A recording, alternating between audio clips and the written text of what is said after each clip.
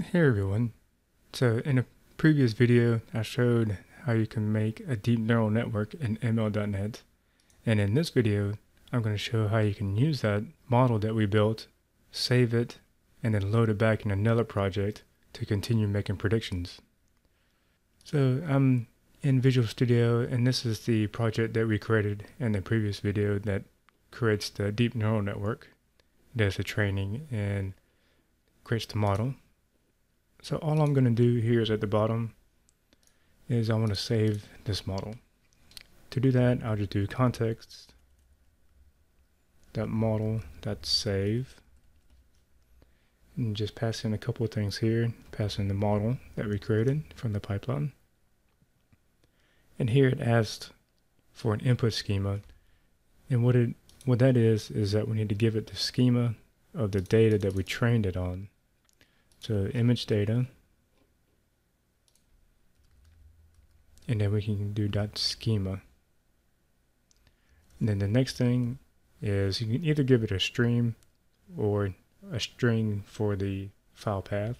So I'll just do that, and I'll just save it directly here. I call it dnn model.zip. And what I'm going to do, I'm just going to run this again real quick. Alright, so that's finished. What I can do is go into this project, into the bin and debug, and you see the model saved right there. So I'm going to go in another project here.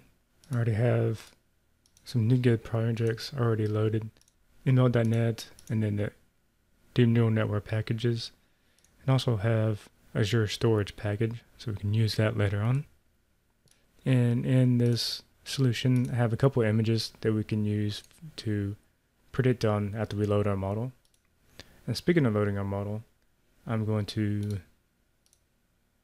take it and just drag it over into the solution here. Then I'll mark it to copy.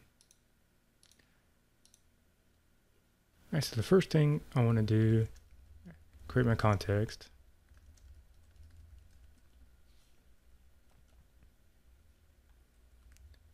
Next, I want to do kind of the same thing that we did in the previous video, so I'll just copy these things over. We're going to get a reference to the images that I have over here. And then we'll create that new image data, which we actually need to create as well. Then we'll go ahead and create that image prediction class. Alright, so we got that done. Next, I'm going to actually load in the model here. So I'll do context.model.load, and I'll just use the name of it there. And then it needs that input schema, and I can use some C# magic here by doing this inline since it's an out variable. I can create it in here, call it input schema. We actually won't be using that, so, and since I have my model, I can go ahead and create a prediction engine.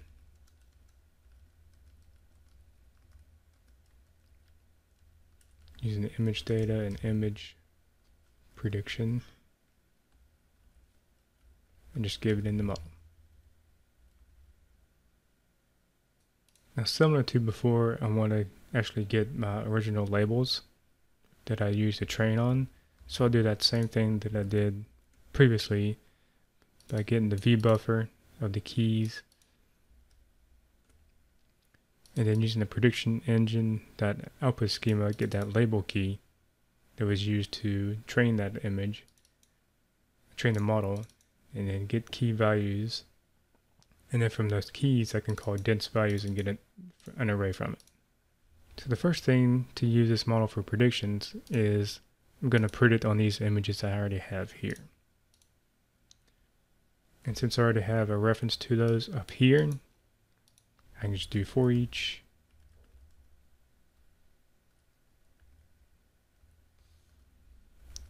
On those images, because they're already in that image data type that we need to pass it into our model. So I can just do prediction engine to predict on that image. then I can write out what each of these are. I can get the name of the image file, get the score, and then the predicted label.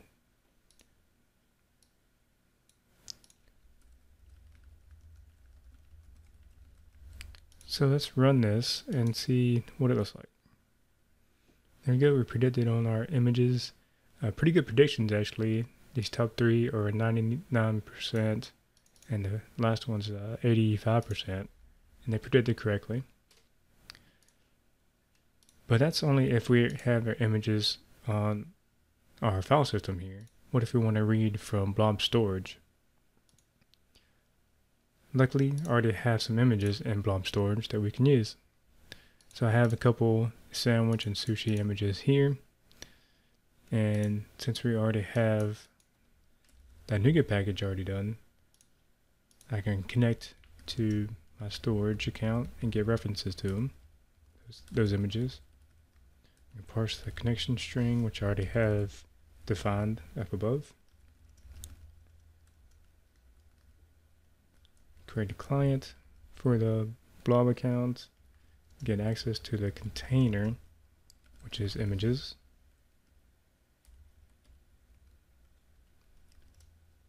And I'm going to get all the images here.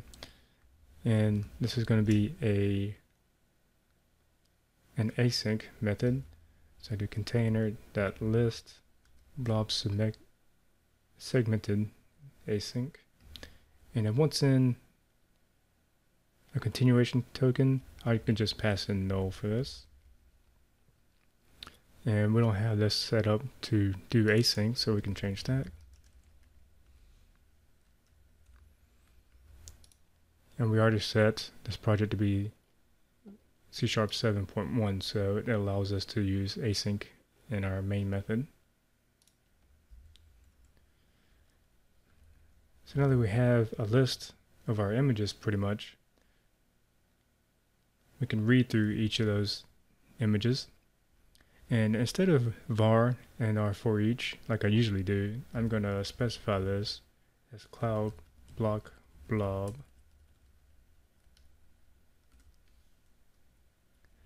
Because if I just do, first we'll do images.results, which is what we get back. But if I do var here, it's going to do the type as blob, as list blob item.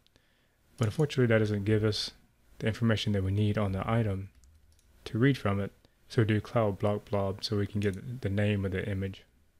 And for each item, we can get a reference to it.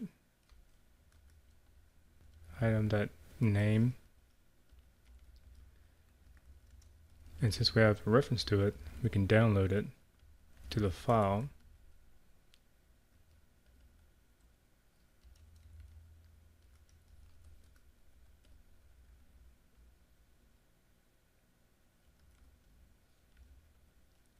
And just download it with the same name.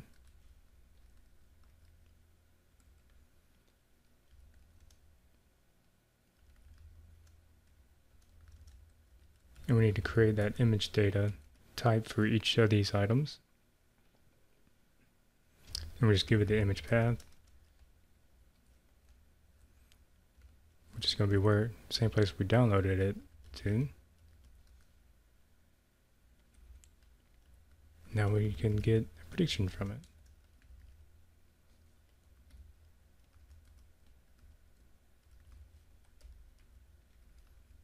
Then I'll write these out kind of the same way that we did before. And I'll do a new line here just so we can differentiate between the previous output and this output. So let's see how that goes. There's our original files that we had on our system here.